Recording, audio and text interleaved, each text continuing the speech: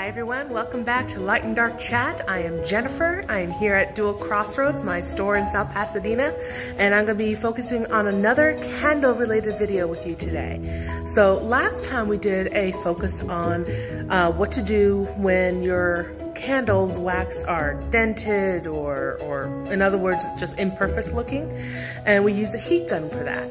I mentioned that you can also use a heat gun when your candles are discolored or have air bubbles in them.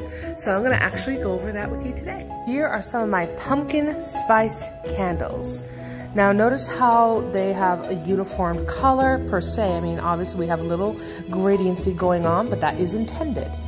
Versus what we have here is another pumpkin spice candle, but look at the difference in its discoloration. You have things on the sides growing here, and if you were to look down here, look at that.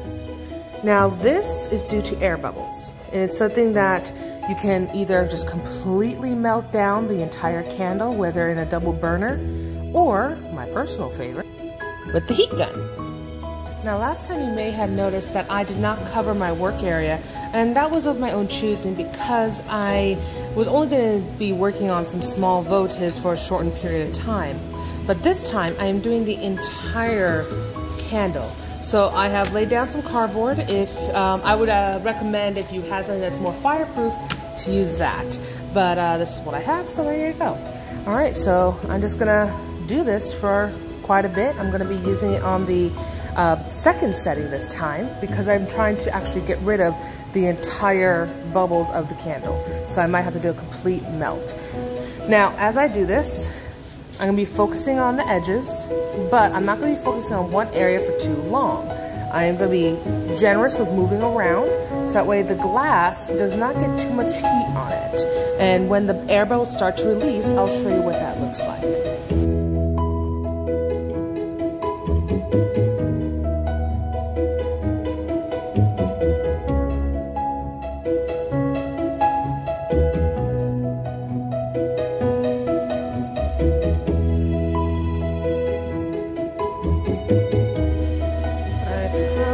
If this camera is not showing that well. There we go. See those air bubbles popping up right there?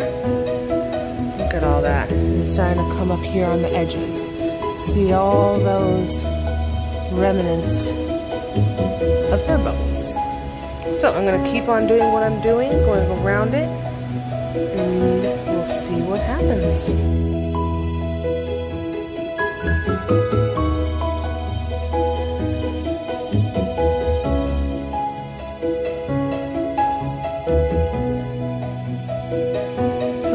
All around the edges is melted, so I'm just going to give the glass a bit of a break, and you can see that the bubbles are still coming up along the edges. Now if you are getting a lot of this, I already did this earlier, so I'll quickly show you what I did, where you're getting a lot of these bubbles forming along the edge right there. Just take your heat gun, low setting, and just kind of blow on it, if you will, and that'll help make the air bubbles pop. Alright, so I'm going to give this a little bit of a break, and I think actually that might be enough. The bubbles are kind of coming up on their own now without any further aid of the heat gun.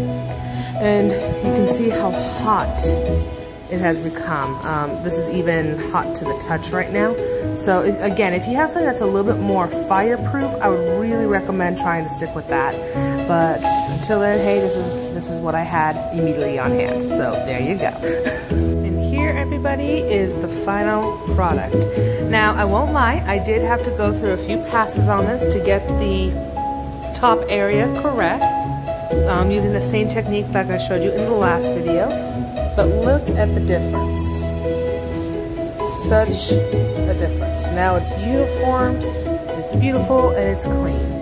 And there you go. That's how you take care of air bubbles. Until then, feel free to stay tuned for other videos in the future. I pretty much talk about whatever the heck I feel like, whether it's candles or horror movies, magical intentions, history, whatever. Until then, I'll talk to you guys later. Bye-bye.